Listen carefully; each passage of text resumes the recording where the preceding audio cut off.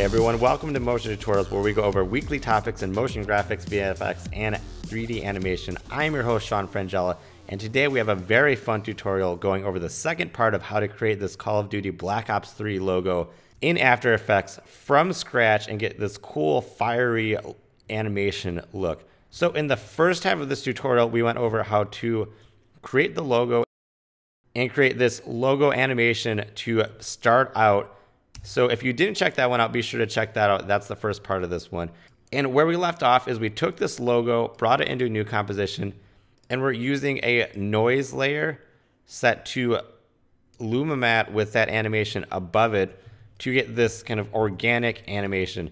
And if you like learning about this stuff and you want to get access to project files, be sure to check out patreon.com/SeanFrangella, where you can help support the show, get access to project files, and all sorts of cool stuff. All right, so let's keep going with this and get some particles and really make this thing cool. So what we're gonna do is similar to the last part, is make another new composition. I'll do Command N for new composition. I'll call this particles. And I'm gonna drag that logo container that I just made with that noise layer into here. And that's gonna bring this in as one composition. And now I can go into my effects and go to Trapcode and get Particular.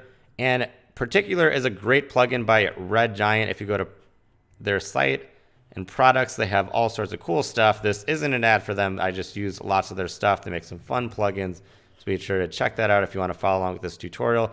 And you can even get a free trial if you just wanted to try it out and follow along. So anyway, what I'm going to do is in my composition, make a new solid. I'll call this Particular. It doesn't matter what it's called though.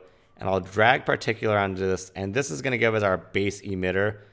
So you can do a lot with Particular, and I thought this would be a pretty interesting and fun way to use it because it's not just snow or rain falling. What we can do is go to emitter, and rather than a point, we can go to layer, and that's how we're going to use this logo layer to drive particles. Now that we have it on layer, we can go to layer emitter, and we're going to change the emitter.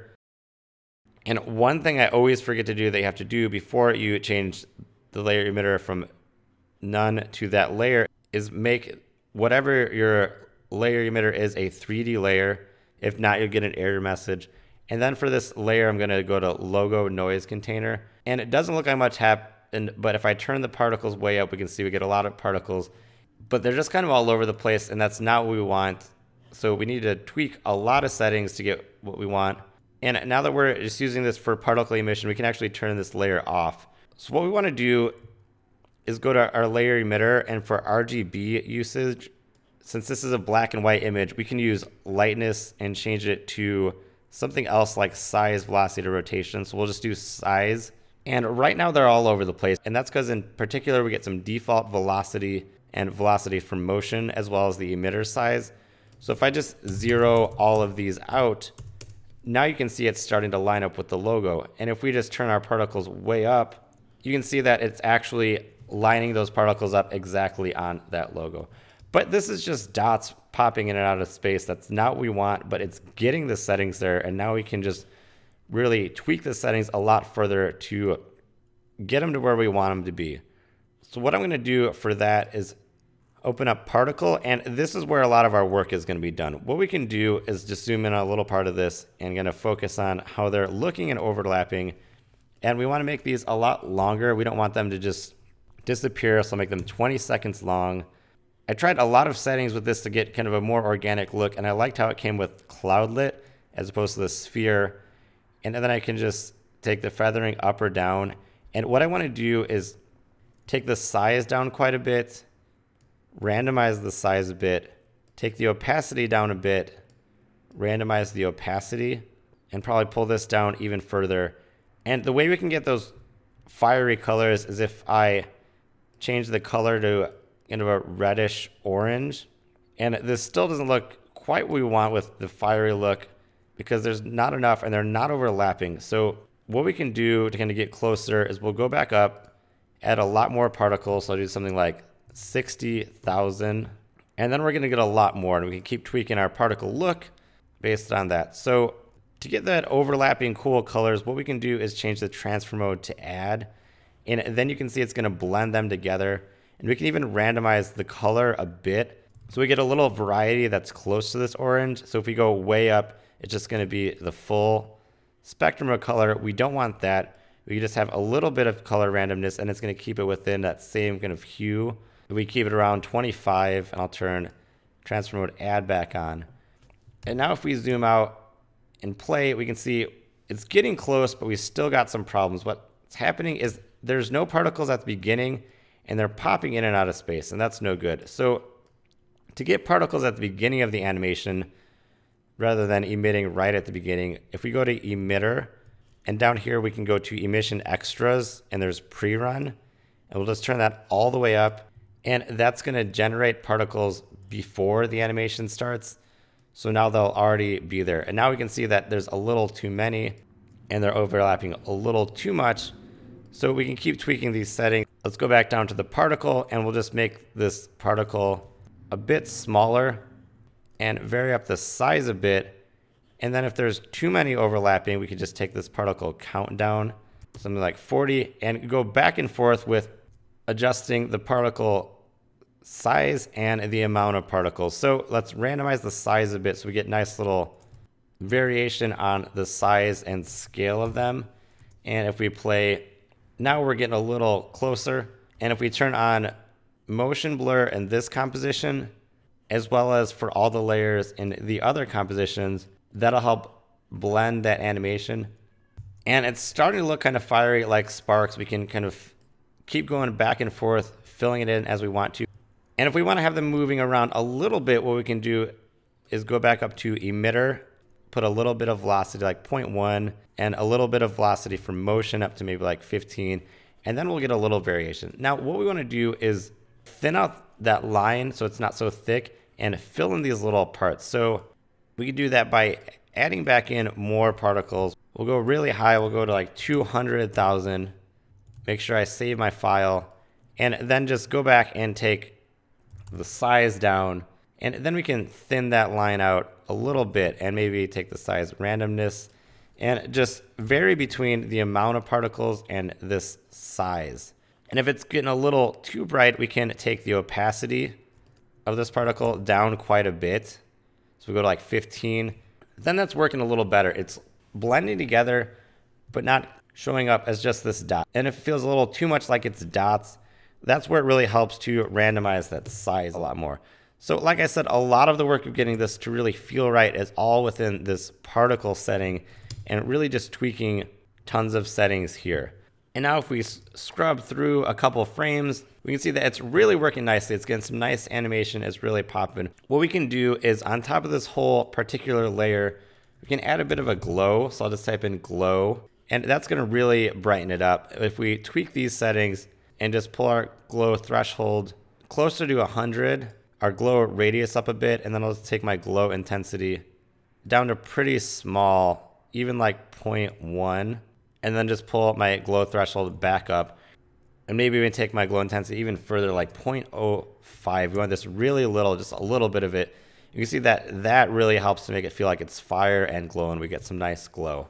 Now in the original one, there was a little bit of fire effects and flickering. So if we want to get really fancy, we can even add in some of those, but really blow up our render time. So this is a pretty good solution to get there. But if you really wanted to add in those little details, we can do a similar idea with Particular. But instead of this little dot as the animation, as the particle, we can go into particle and use a custom sprite of a clip of fire.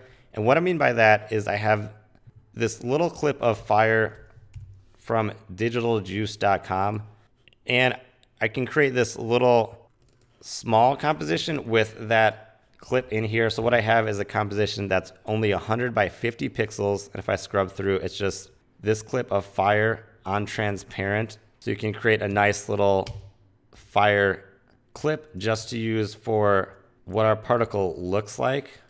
So back in my main composition, if I pull that fire particle clip in here, I'll hide that layer. What I can do is duplicate my whole particular layer by doing Command D, and then I'll solo this one. And what I want to do is turn down the particles quite a bit. So I'm only going to get like 500.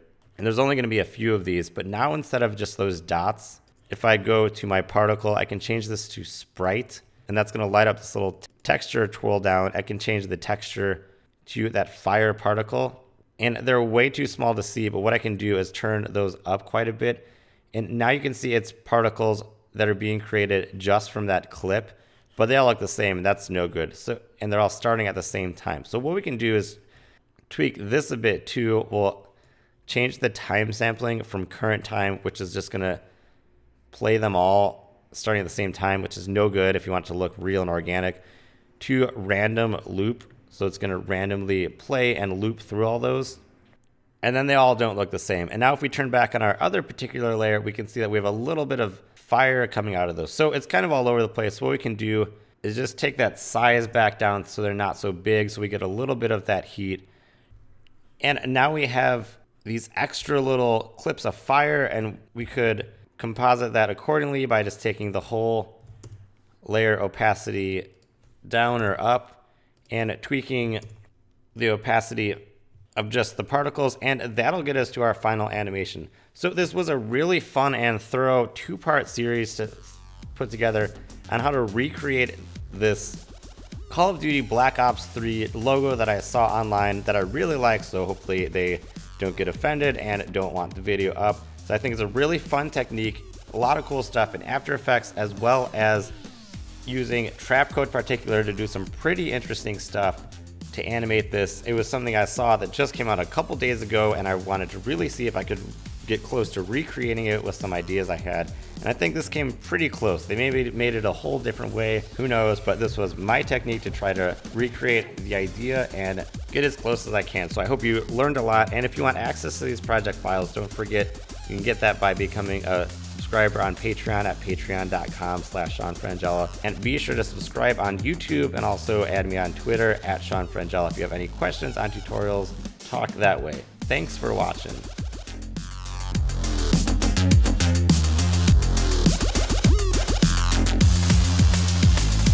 Do you like watching these tutorials and want to see more episodes more often? You can help keep the show going by lending your support on Patreon at patreon.com/SeanFrangella. More importantly, if you want to throw in a couple extra bucks, you can get bonus content like project files used in the tutorials, answers to direct questions, live hangouts for questions, and even request specific tutorial topics for me to use for my next video. Also be sure to subscribe to the show by clicking the subscribe button or visiting the show homepage at youtube.com/SeanFrangella. And if you're hip with social media and have a question about this tutorial, you can find me on Twitter at SeanFrangella. As always, thanks for watching, and I will see you at the next video.